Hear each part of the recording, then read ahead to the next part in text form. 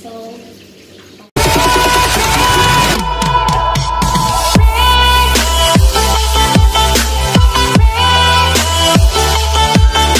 video guys, magluluto naman po tayo ng isda. So, magluluto tayo ng mahi fish para ulam natin bukas. So guys, tara samahan niyo po ako. The ingredients. Ito. Ito tayong gata. Ito yung gata natin. Gagawin natin yan. I-extract natin.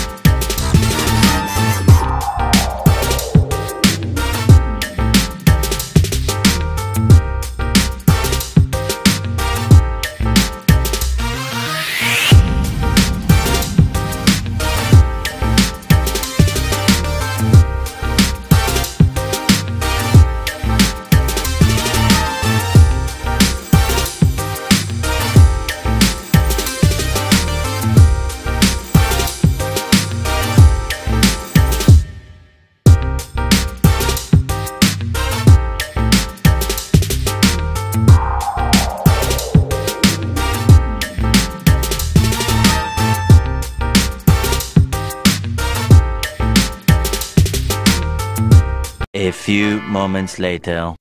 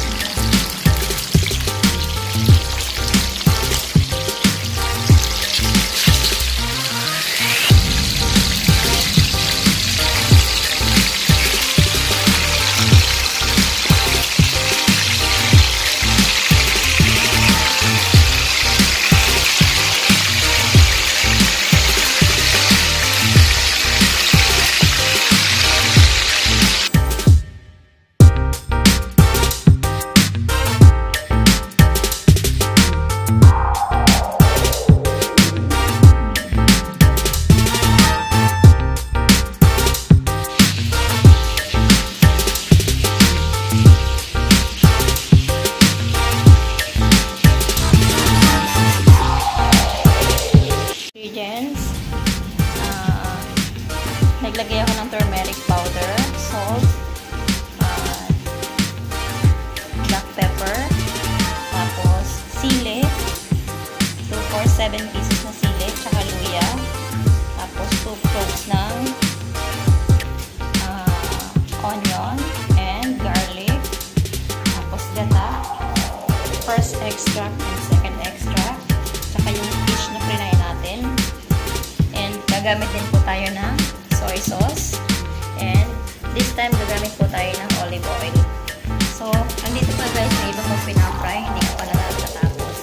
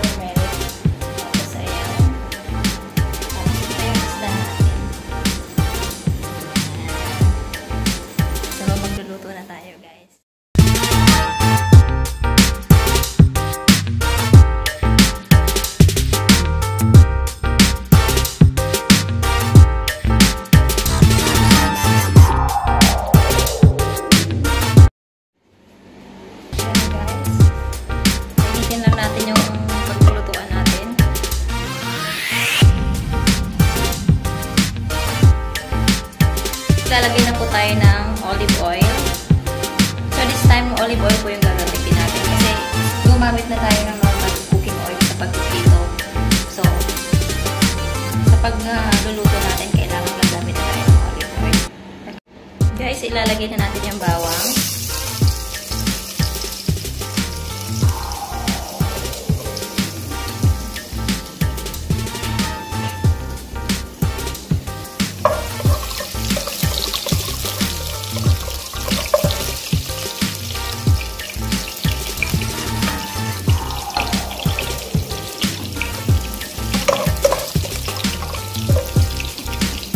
Ilalagay natin yung onions.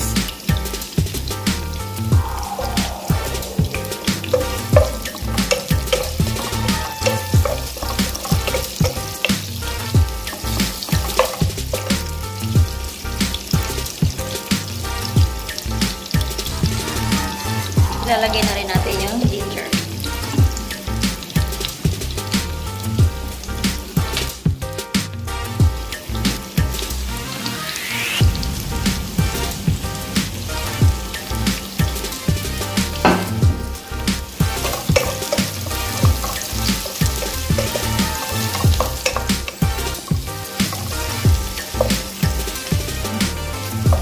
Dito mas malakas yung apoy.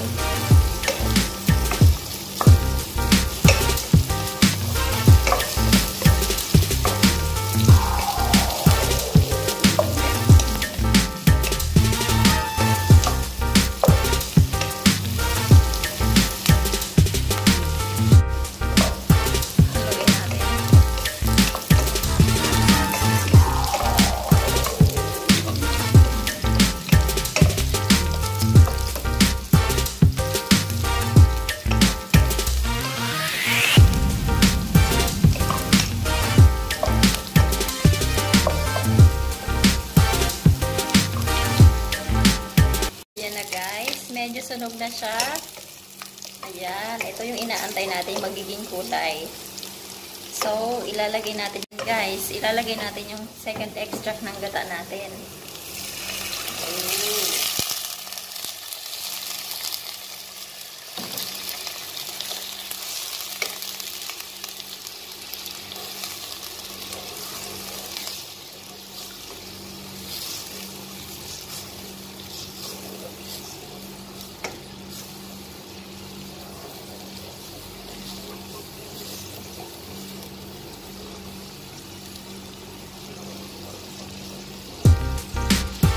So, ayan guys, kumukulo na. Ilalagay natin yung ating mga pampalasa, spices. Ilalagay na natin yung ating paminta, turmeric powder, salt.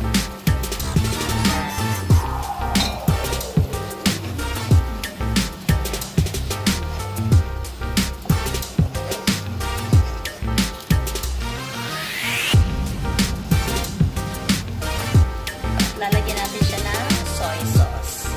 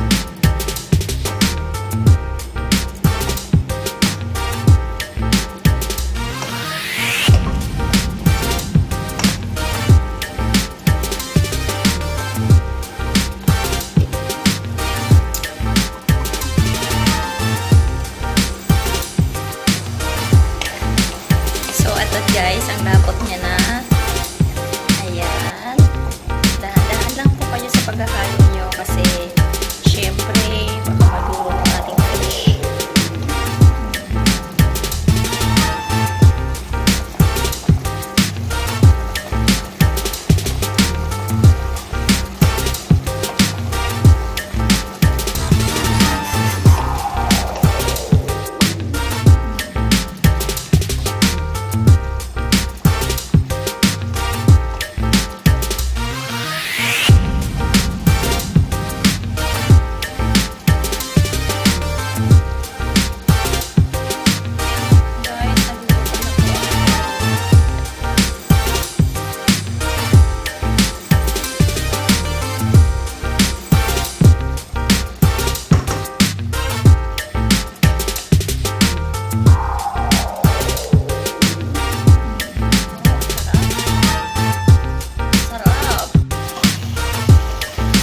Guys, okay na siya guys.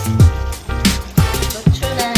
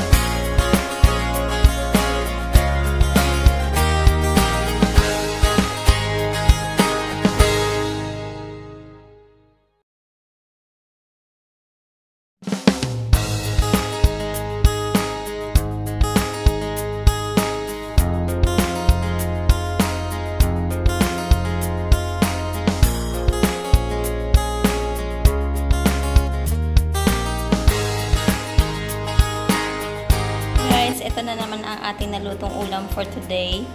So guys, sana magustuhan nyo po ito, and thank you so much again for watching my videos, and sana wag po kayo magsawa sa panonood ng aking video. Thank you so much for watching. God bless.